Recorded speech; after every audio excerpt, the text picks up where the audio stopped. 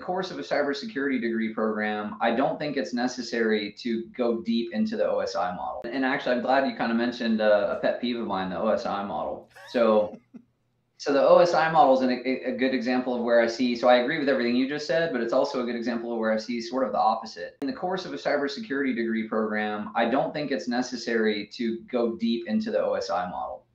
And the reason I say that is because it's kind of used the wrong way. The OSI model was not fundamentally meant to be for you to have a clear linear understanding of how, from connection to pulling a web page down, how I'm getting that done across layers.